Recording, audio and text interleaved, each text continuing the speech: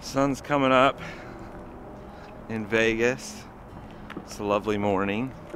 Means it's the first full day of the Huddle 13. Huddle 13. And we are starting today off with our give back, breakfast and give back. And it's going to be, there's so many things planned this weekend because there's lots of things to do in Vegas. But there's so much more to Vegas than what you think, so yeah, so I'm looking forward to just sharing some of our favorites with the crew. Yeah. Well, and then they've got their favorites. If you haven't stayed at the Oasis RV park, this thing's massive. It's like 700 sites. It's massive. All right, breakfast. We're gonna roll the intro and off to start this amazing adventure. Last night was fun meeting everybody and hanging out, but today, boots hit the ground. A man and a woman left their home to switch things up and go on the road. They didn't know where they would go, but it's gotta be better than staying home. They switched it up. They switched it up. Huddle time. I just want to start by saying this. You ready? Welcome to Switch Crew World!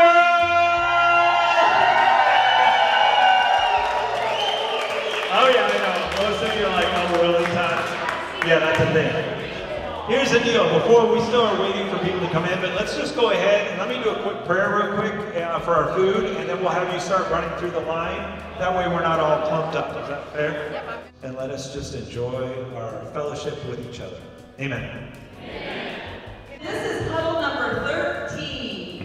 I know, lucky 13 in Las Vegas. I couldn't plan that one if I tried. If you have been to 10 or more huddles, take a seat.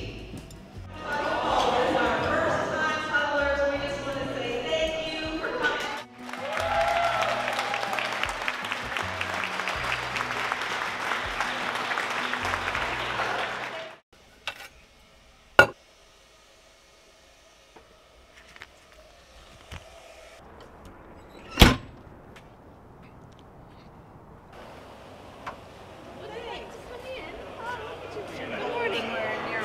My chief stuff.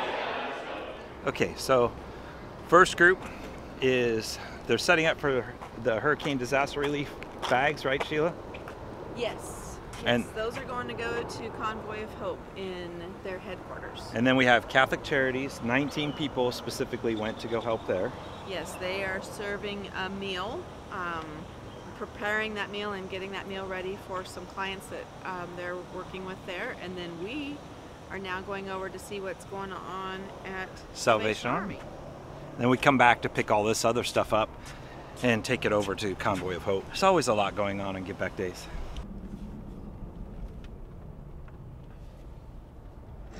That's okay. I'm gonna make it look spiffy. This is bad. Anytime all these people show up. They said the last people to walk in and get to clean the toilets. Fine. That's the last person.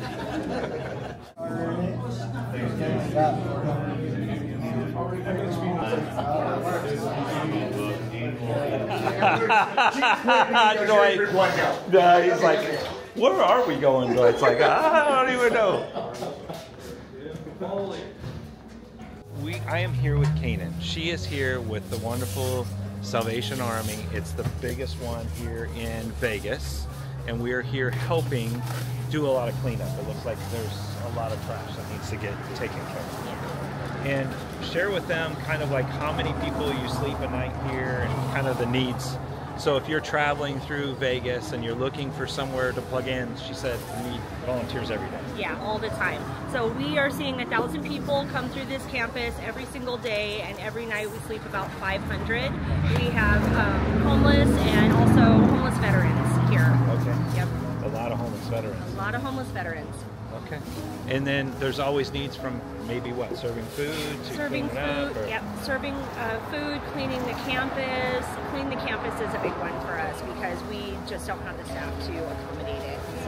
Yeah, and we brought, I think there's probably 40 or 50 of us that are heading over this way. We're kind of all scattered out in some different things. Yeah, but different departments. yeah, it's going to be good. Hopefully make a big impact and help out. Thank you. We appreciate you so much. No problem, Kana. Yeah, thank you. Ever feel like you're fighting an uphill battle? It is definitely uphill. But we're moving. It's looking a lot better.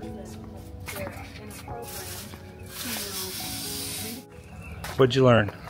Okay, so I learned that this whole corridor down here in the Vegas area is where they put majority of like the areas to make it convenient for those that are homeless or that are in need so that they can find all the different services.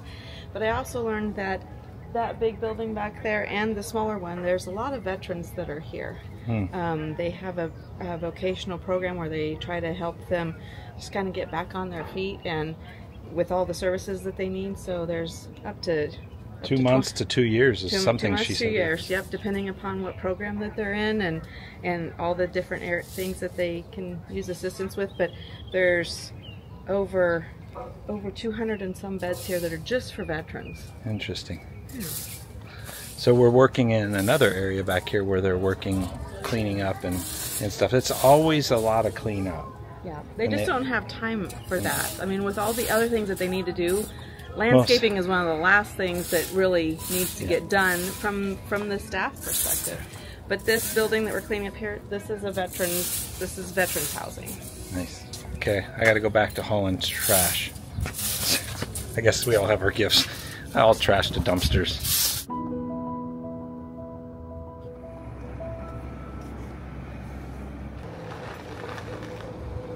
It's lunchtime after doing this amazing little give back.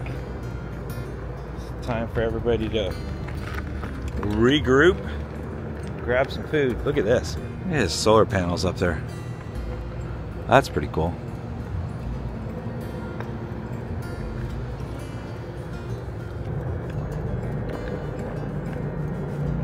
Veterans building, so they're there for either 24 months, anywhere from 24 months to 2 years, a program to just try to help re-house them. But so that those veterans were there, and I just was walking by to go get water or whatever I was headed to do, and one of the veterans was walking past, and I just said, "Hello, good morning," and he just was like, and he just looked at me and said, "You said hello to me, like, why did you say hi?" I'm like, "Well, it's because we were passing each other," and he just put his hands up, he's like, "Well, thank you," and I was like, what? We simply made his day by saying hello with a smile and acknowledging that he existed, right? People feel invisible sometimes, and their past things that they've been through sometimes defines them, addiction gets a hold of them. Tonight we're doing a progressive like potluck, so we're having a little drink, 3 different places. We're doing a little poker. Second shift's coming in. Look at this. This is awesome. We'll come in, come on right here, right. Oh my gosh, that's dangerous. Man, this is a much bigger group. You guys are a bigger group. Oh gosh. All right, so we're going with a fall theme here. So a little apple cider sangria. So grab a card and I'll take like 6 of you in for a quick tour, and then Todd's gonna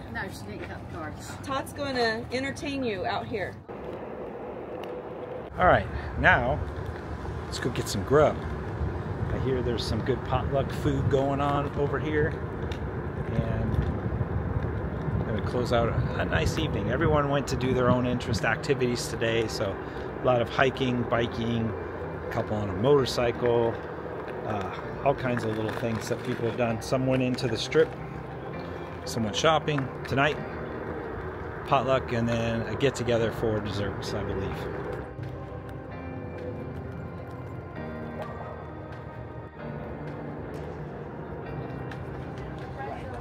All I have to do is follow my nose.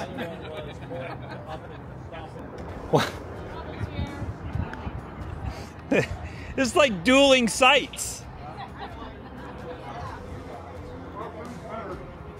See what I mean? It's already dueling. I'm gonna sneak around this corner.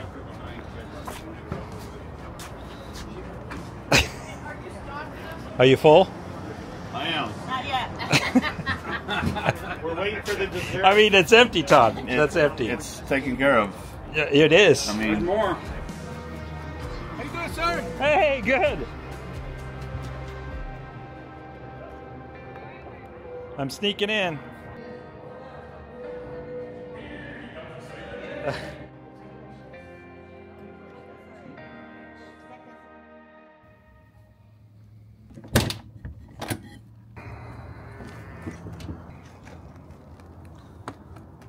Good morning. This morning we have a wonderful service set up, coffee and donuts. So your boy Todd gets to go down and help get everything set up before everyone shows up. So we're gonna do that this morning. It's been an amazing weekend. Vegas is so unique because there's so many different things you can do. So a lot of us have spent time going to do different things here, so it's been a unique huddle on that aspect. But today, we've got a tour set up at a mob museum. We have this amazing dinner planned tonight, all together downtown on Fremont Street. So it's gonna be a good time. Definitely gonna be a good time.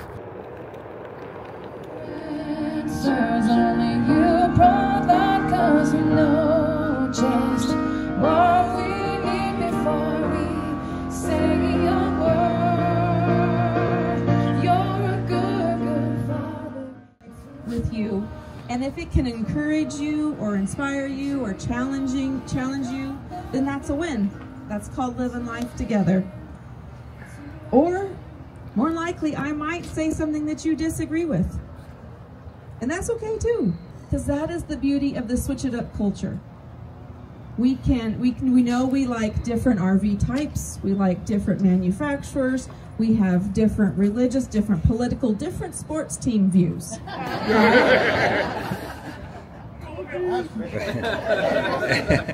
But yet we can still come together, and we can love and one another, we can support one another, and we're just here for each other.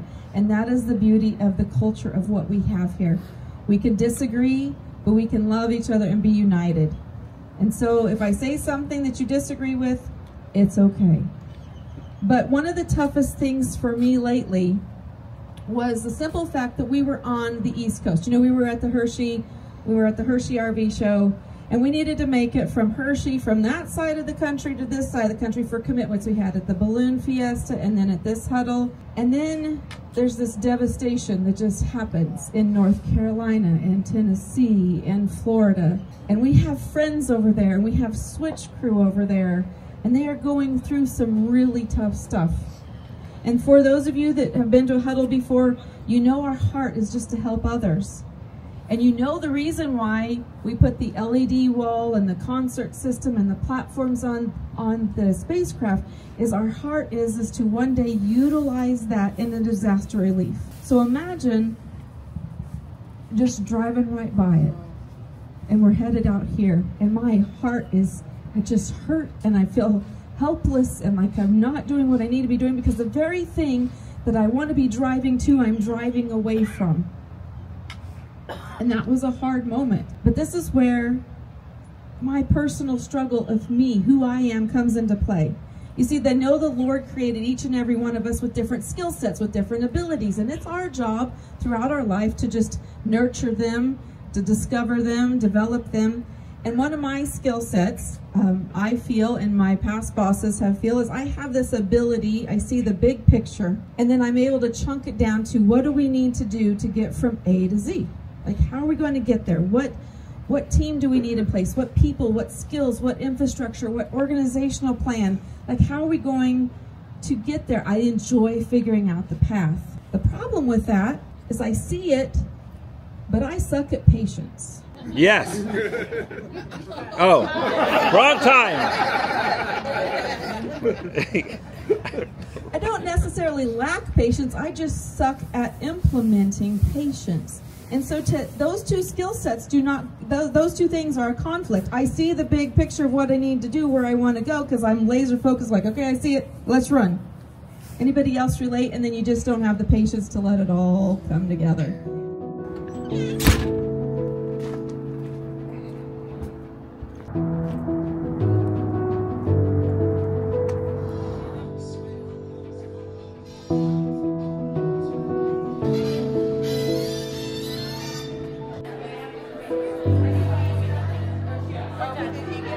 Just don't follow Cindy, whatever happens. Don't follow Cindy. She'll leave you.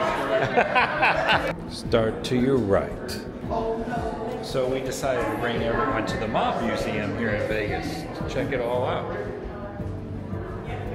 𝗧𝗿𝗃𝗃 takeover. She needs me to read. I can't read. I didn't bring my glasses. I'm getting an audio tour. I'm gonna narrate. This seems very appropriate.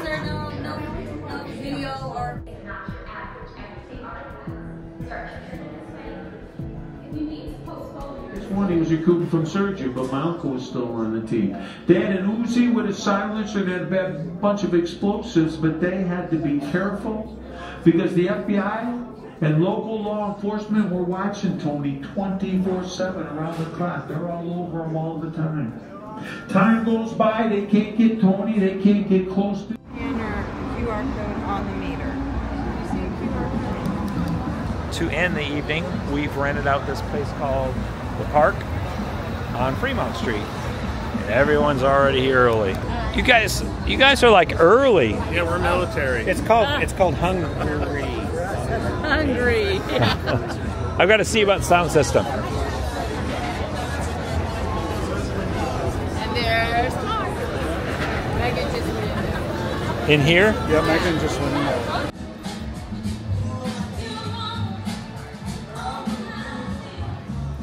Oh, this is fancy.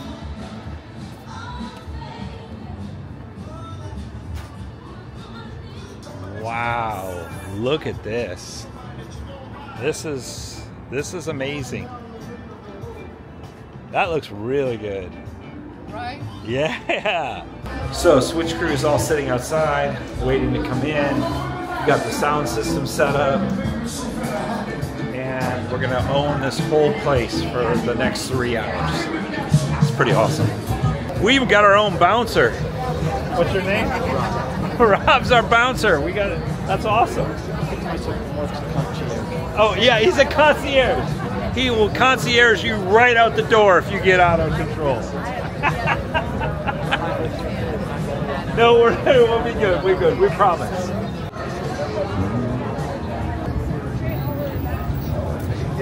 What do we got here? What do we got here? We need more. Tickets, drink tickets. whole row. Oh my. No, he's not. We said it already. I don't know. I would have been happy. Oh my gosh. Sheila.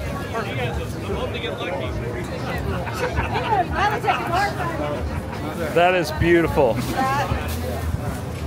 That is absolutely beautiful.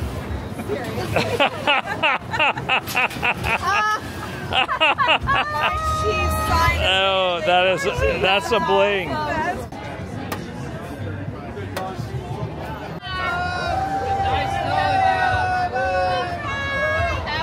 Oh, you guys are all hilarious.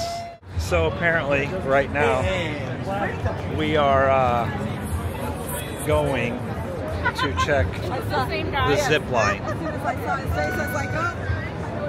So Switch Crew has decided they're going to go on an adventure and try to do the zip lining down Fremont Street. The crew is normally very reserved, but something's happened. Something is going on. Something is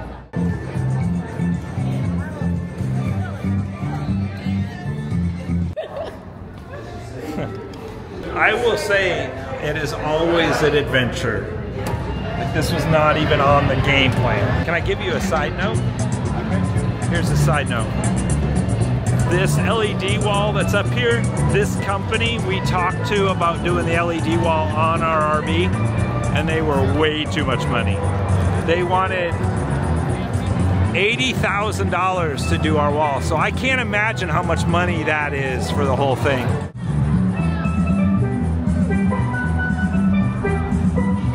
So we are going zip lining I can't use the camera.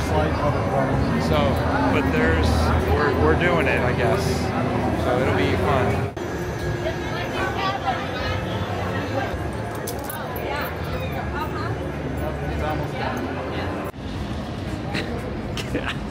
It's like I won't even make it to the last step. Don't forget to smile for the video. All right. Next course.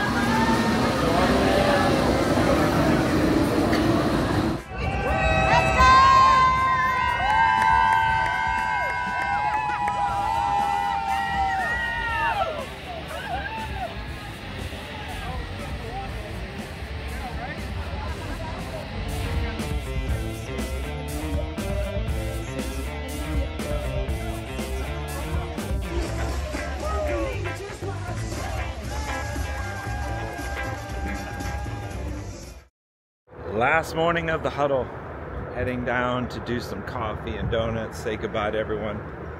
Could be a fun travel day for many because it's high wind advisory, so I don't know if everyone's going to stick around for another day or what's happening, but another amazing huddle. Really, truly, a lot of fun.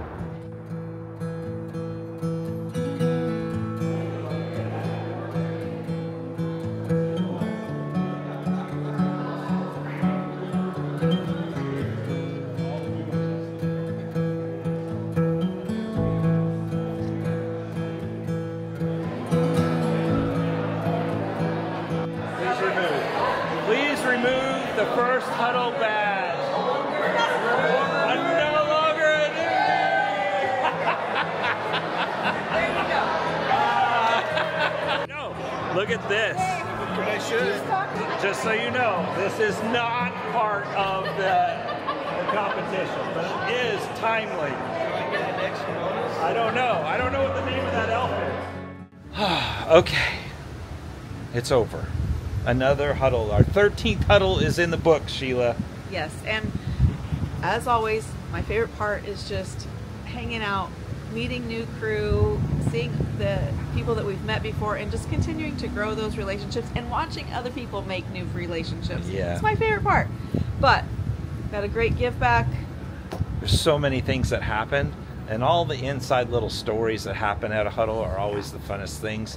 But the Mom Museum was absolutely amazing. Much better than I anticipated. And then doing the zip lining, which was kind of an afterthought after the Well, we were all just hanging out on Fremont Street. Kind of just experienced all the different little pieces of Vegas. Yeah. And that's kind of what we do at a huddle. Just kind of go experience the area, but make those relationships and memories. We create memories together. Now, 2025 is getting ready to be launched with some of our events. Yeah, we're doing huddles in California and Oregon and South Dakota. Not to mention the United Rally that's happening in Tucson. So yes, to and find a trip in Alaska.